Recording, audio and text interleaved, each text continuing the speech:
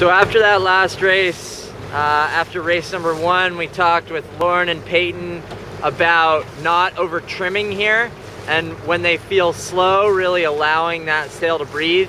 And I think they're doing a much better job here of easing when they need to allow the boat to go forwards. Occasionally, I think they've almost overdone it here, where they're easing too much and occasionally for too long, and just letting that sail really spill. So really important to be feeling the speed, feeling when they have the speed to put the power in the boat.